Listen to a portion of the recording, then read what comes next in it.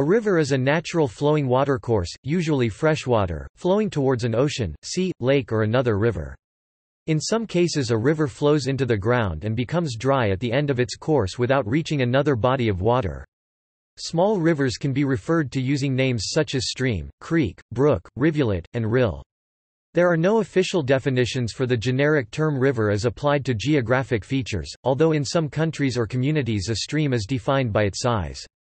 Many names for small rivers are specific to geographic location. Examples are run in some parts of the United States, burn in Scotland and northeast England, and beck in northern England. Sometimes a river is defined as being larger than a creek, but not always. The language is vague. Rivers are part of the hydrological cycle. Water generally collects in a river from precipitation through a drainage basin from surface runoff and other sources such as groundwater recharge, springs, and the release of stored water in natural ice and snowpacks, e.g., from glaciers. Potamology is the scientific study of rivers, while limnology is the study of inland waters in general.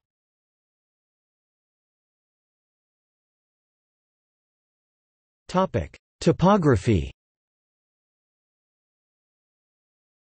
A river begins at a source or more often several sources, follows a path called a course, and ends at a mouth or mouths. The water in a river is usually confined to a channel, made up of a stream bed between banks. In larger rivers there is often also a wider floodplain shaped by flood waters overtopping the channel. Floodplains may be very wide in relation to the size of the river channel. This distinction between river channel and floodplain can be blurred, especially in urban areas where the floodplain of a river channel can become greatly developed by housing and industry. Rivers can flow down mountains, through valleys, depressions, or along plains, and can create canyons or gorges. The term upriver or upstream refers to the direction towards the source of the river, i.e. against the direction of flow. Likewise, the term downriver or downstream describes the direction towards the mouth of the river, in which the current flows. The term left bank refers to the left bank in the direction of flow, right bank to the right. The river channel typically contains a single stream of water, but some rivers flow as several interconnecting streams of water, producing a braided river. Extensive braided rivers are now found in only a few regions worldwide, such as the South Island of New Zealand. They also occur on peneplains and some of the larger river deltas. Anastamosing rivers are similar to braided rivers and are quite rare. They have multiple sinuous channels carrying large volumes of sediment. There are rare cases of river bifurcation in which a river divides and the resultant flows ending in different seas. An example is the bifurcation of Neredim River in Kosovo. A river flowing in its channel is a source of energy which acts on the river channel to change its shape and form. In 1757, the German hydrologist Albert Brahms empirically observed that the submerged weight of objects that may be carried away by a river is proportional to the sixth power of the river flow speed. This formulation is also sometimes called Airy's law. Thus, if the speed of flow is doubled, the flow would dislodge objects with 64 times as much submerged weight. In mountainous torrential zones this can be seen as erosion channels through hard rocks and the creation of sands and gravels from the destruction of larger rocks. A river valley that was created from a U-shaped glaciated valley, can often easily be identified by the V-shaped channel that it has carved. In the middle reaches where a river flows over flatter land, meanders may form through erosion of the river banks and deposition on the inside of bends. Sometimes the river will cut off a loop, shortening the channel and forming an oxbow lake or billabong. Rivers that carry large amounts of sediment may develop conspicuous deltas at their mouths. Rivers whose mouths are in saline tidal waters may form estuaries. Throughout the course of the river, the total volume of water transported downstream will often be a combination of the free water flow together with a substantial volume flowing through subsurface rocks and gravels that underlie the river and its floodplain, called the hyporheic zone. For many rivers in large valleys, this unseen component of flow may greatly exceed the visible flow.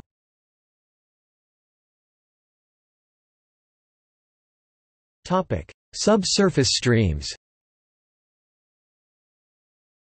Most but not all rivers flow on the surface. Subterranean rivers flow underground in caves or caverns. Such rivers are frequently found in regions with limestone geologic formations.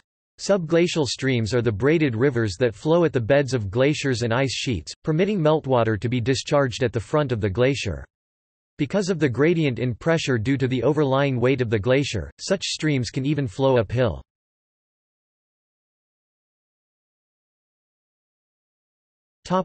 Permanence of flow. An intermittent river or ephemeral river only flows occasionally and can be dry for several years at a time. These rivers are found in regions with limited or highly variable rainfall, or can occur because of geologic conditions such as a highly permeable river bed. Some ephemeral rivers flow during the summer months but not in the winter. Such rivers are typically fed from chalk aquifers which recharge from winter rainfall. In England these rivers are called bournes and give their name to places such as Bournemouth and Eastbourne. Even in humid regions, the location where flow begins in the smallest tributary streams generally moves upstream in response to precipitation and downstream in its absence or when active summer vegetation diverts water for evapotranspiration. Normally dry rivers in arid zones are often identified as arroyos or other regional names. The meltwater from large hailstorms can create a slurry of water, hail and sand or soil, forming temporary rivers.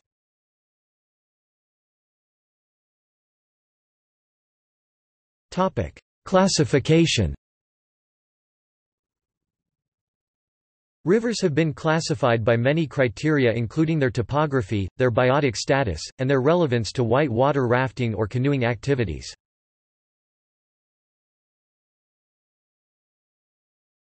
Topographical classification. Rivers can generally be classified as either alluvial, bedrock, or some mix of the two. Alluvial rivers have channels and floodplains that are self-formed in unconsolidated or weakly consolidated sediments. They erode their banks and deposit material on bars and their floodplains. Bedrock rivers form when the river downcuts through the modern sediments and into the underlying bedrock. This occurs in regions that have experienced some kind of uplift, thereby steepening river gradients, or in which a particular hard lithology causes a river to have a steepened reach that has not been covered in modern alluvium. Bedrock rivers very often contain alluvium on their beds. This material is important in eroding and sculpting the channel. Rivers that go through patches of bedrock and patches of deep alluvial cover are classified as mixed bedrock alluvial. Alluvial rivers can be further classified by their channel pattern as meandering, braided, wandering, anastomose, or straight. The morphology of an alluvial river reach is controlled by a combination of sediment supply, substrate composition, discharge, vegetation, and bed aggradation. At the start of the 20th century, William Morris Davis devised the cycle of erosion method of classifying rivers based on their age. Although Davis's system is still found in many books today, after the 1950s and 1960s it became increasingly criticized and rejected by geomorphologists. His scheme did not produce testable hypotheses and was therefore deemed non-scientific.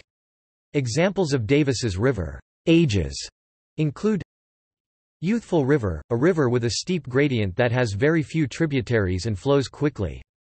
Its channels erode deeper rather than wider. Examples are the Brazos, Trinity and Ebro rivers. Mature River, a river with a gradient that is less steep than those of youthful rivers and flows more slowly. A mature river is fed by many tributaries and has more discharge than a youthful river. Its channels erode wider rather than deeper. Examples are the Mississippi, St. Lawrence, Danube, Ohio, Thames and Parana rivers. Old River, a river with a low gradient and low erosive energy. Old rivers are characterized by flood plains. Examples are the Yellow, Lower Ganges, Tigris, Euphrates, Indus and Lower Nile rivers. Rejuvenated River, a river with a gradient that is raised by tectonic uplift. Examples are the Rio Grande and Colorado River. The ways in which a river's characteristics vary between its upper and lower course are summarized by the Bradshaw model. Power law relationships between channel slope, depth, and width are given as a function of discharge by river regime.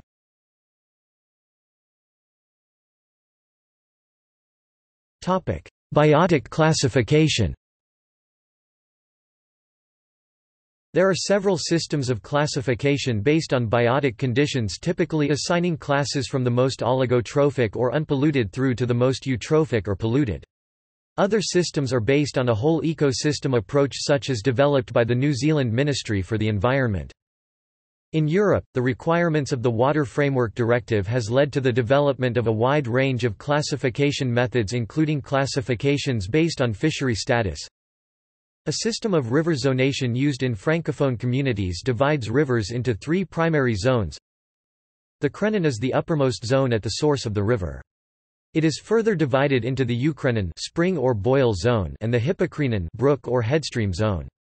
These areas have low temperatures, reduced oxygen content and slow-moving water. The rethron is the upstream portion of the river that follows the crenon.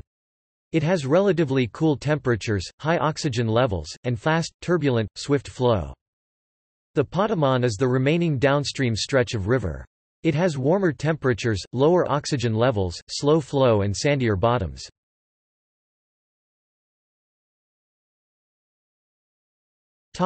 Whitewater classification. The international scale of river difficulty is used to rate the challenges of navigation, particularly those with rapids. Class 1 is the easiest and Class 6 is the hardest.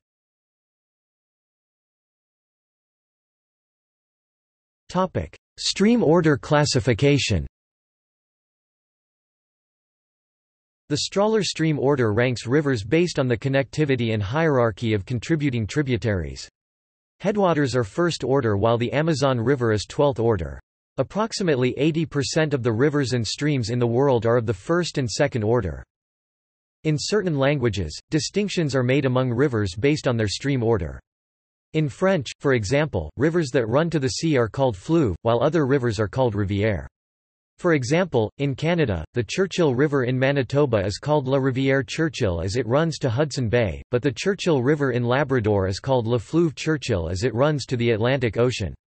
As most rivers in France are known by their names only without the word rivière or fleuve, e.g. La Seine, not La Fleuve Seine, even though the Seine is classed as a fleuve, one of the most prominent rivers in the francophonie commonly known as fleuve is La Fleuve Saint-Laurent, the St. Lawrence River. Since many fleuves are large and prominent, receiving many tributaries, the word is sometimes used to refer to certain large rivers that flow into other fleuves. However, even small streams that run to the sea are called fleuve, e.g. Fleuve côtier, coastal fleuve.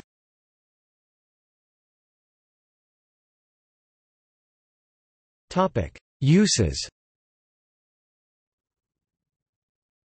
Rivers have been used as a source of water, for obtaining food, for transport, as a defensive measure, as a source of hydropower to drive machinery, for bathing, and as a means of disposing of waste. Rivers have been used for navigation for thousands of years. The earliest evidence of navigation is found in the Indus Valley Civilization, which existed in northwestern India around 3300 BC. Riverine navigation provides a cheap means of transport, and is still used extensively on most major rivers of the world like the Amazon, the Ganges, the Nile, the Mississippi, and the Indus. Since river boats are often not regulated, they contribute a large amount to global greenhouse gas emissions, and to local cancer due to inhaling of particulates emitted by the transports. In some heavily forested regions such as Scandinavia and Canada, lumberjacks use the river to float felled trees downstream to lumber camps for further processing, saving much effort and cost by transporting the huge heavy logs by natural means. Rivers have been a source of food since prehistory. They are often a rich source of fish and other edible aquatic life, and are a major source of fresh water, which can be used for drinking and irrigation. Most of the major cities of the world are situated on the banks of rivers. Rivers help to determine the urban form of cities and neighborhoods, and their corridors often present opportunities for urban renewal through the development of foreshoreways such as river walks. Rivers also provide an easy means of disposing of waste water and, in much of the less developed world, other wastes. Fast-flowing rivers and waterfalls are widely used as sources of energy, via watermills and hydroelectric plants. Evidence of watermills shows them in use for many hundreds of years, for instance in Orkney at Dunby Click Mill. Prior to the invention of steam power, watermills for grinding cereals and for processing wool and other textiles were common across Europe. In the 1890s, the first machines to generate power from river water were established at places such as Cragside in Northumberland, and in recent decades there has been a significant increase in the development of large-scale power generation from water, especially in wet mountainous regions such as Norway. The coarse sediments, gravel, and sand, generated and moved by rivers are extensively used in construction. In parts of the world this can generate extensive new lake habitats as gravel pits refill with water. In other circumstances it can destabilize the river bed and the course of the river and cause severe damage to spawning fish populations which rely on stable gravel formations for egg laying. In upland rivers, rapids with whitewater or even waterfalls occur. Rapids are often used for recreation, such as whitewater kayaking. Rivers have been important in determining political boundaries and defending countries. For example, the Danube was a long-standing border of the Roman Empire, and today it forms most of the border between Bulgaria and Romania. The Mississippi in North America and the Rhine in Europe are major east-west boundaries in those continents. The Orange and Limpopo rivers in southern Africa form the boundaries between provinces and countries along their routes.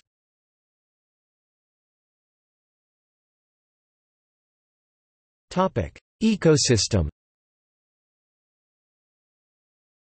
The organisms in the riparian zone respond to changes in river channel location and patterns of flow. The ecosystem of rivers is generally described by the river continuum concept, which has some additions and refinements to allow for dams and waterfalls and temporary extensive flooding. The concept describes the river as a system in which the physical parameters, the availability of food particles and the composition of the ecosystem are continuously changing along its length. The food energy that remains from the upstream part is used downstream. The general pattern is that the first-order streams contain particulate matter, decaying leaves from the surrounding forests, which is processed there by shredders like Plecoptera larvae. The products of these shredders are used by collectors, such as Hydropsychidae, and further downstream algae that create the primary production become the main food source of the organisms. All changes are gradual and the distribution of each species can be described as a normal curve, with the highest density where the conditions are optimal. In rivers succession is virtually absent and the composition of the ecosystem stays fixed in time.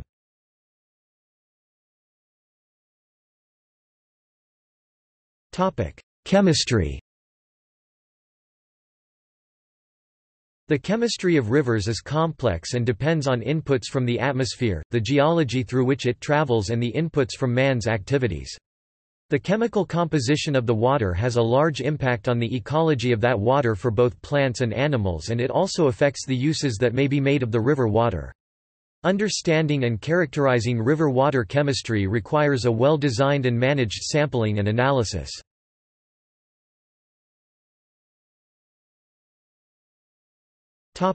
Brackish water. Some rivers generate brackish water by having their river mouth in the ocean. This, in effect, creates a unique environment in which certain species are found.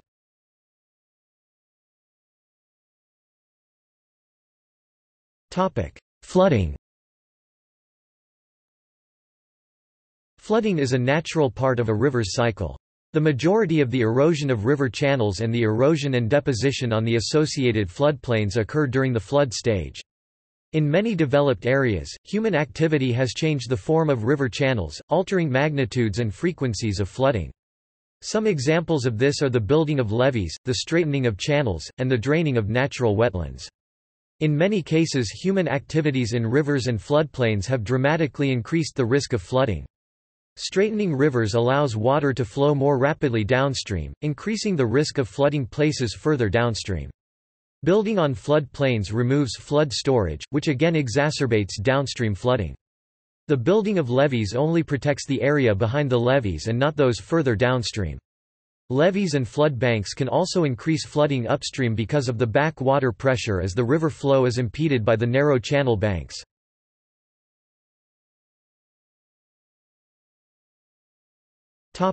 Flow. Studying the flows of rivers is one aspect of hydrology.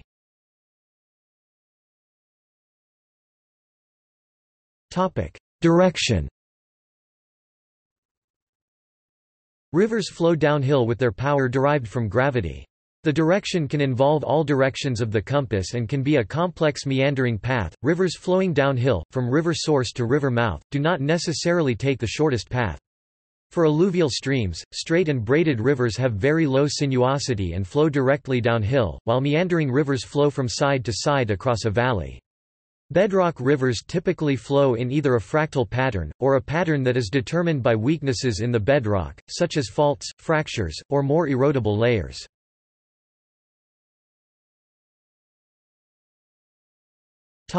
Rate.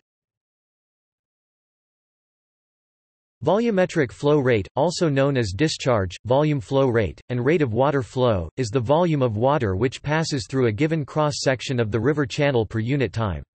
It is typically measured in cubic meters per second or cubic feet per second (CFS), where 1 cubic meter per second equals 35.51 feet 3 per seconds. It is sometimes also measured in liters or gallons per second. Volumetric flow rate can be thought of as the mean velocity of the flow through a given cross-section, times that cross-sectional area.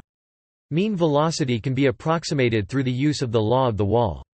In general, velocity increases with the depth or hydraulic radius and slope of the river channel, while the cross-sectional area scales with the depth and the width. The double counting of depth shows the importance of this variable in determining the discharge through the channel.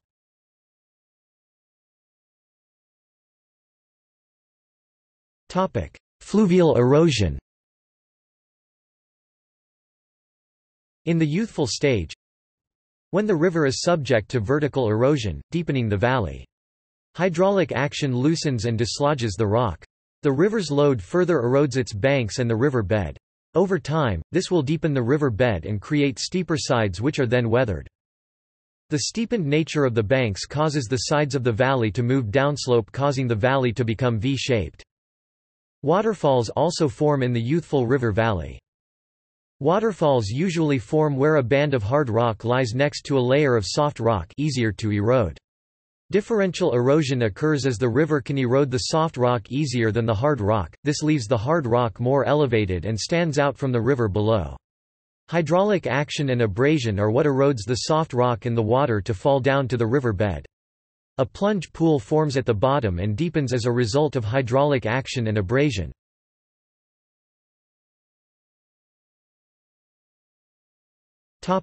Sediment yield. Sediment yield is the total quantity of particulate matter, suspended or bedload, reaching the outlet of a drainage basin over a fixed time frame. Yield is usually expressed as kilograms per square kilometer per year. Sediment delivery processes are affected by a myriad of factors such as drainage area size, basin slope, climate, sediment type, lithology, vegetation cover, and human land use management practices. The theoretical concept of the sediment delivery ratio between yield and total amount of sediment eroded captures the fact that not all of the sediment is eroded within a certain catchment that reaches out to the outlet due to, for example, deposition on floodplains. Such storage opportunities are typically increased in catchments of larger size, thus leading to a lower yield and sediment delivery ratio.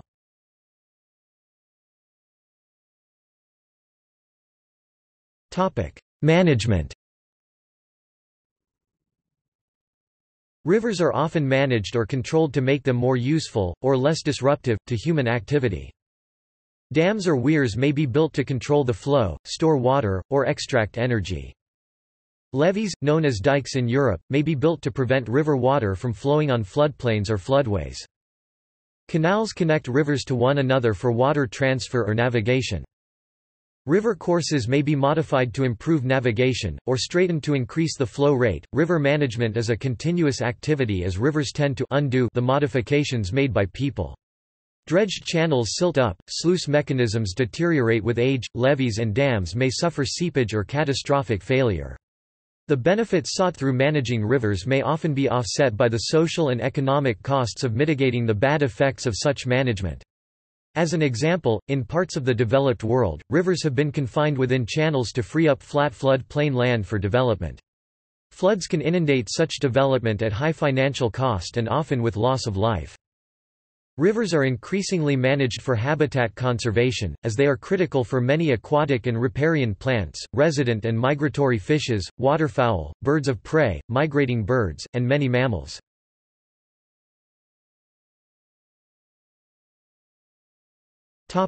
See also: Arts, entertainment, and media. Old Man River, The Riverkeepers book, General Drought, Fluvial, Salt tide. Water conflict crossings. Bridge, ferry, ford crossing, tunnel habitats. Exposed riverine sediments. Riparian zoneless. Lists of rivers. List of international border rivers. List of rivers by continent. List of rivers by discharge. List of rivers by length. List of waterways. Transport barge, raft, river transport, riverboat, sailing, steamboat, towpath.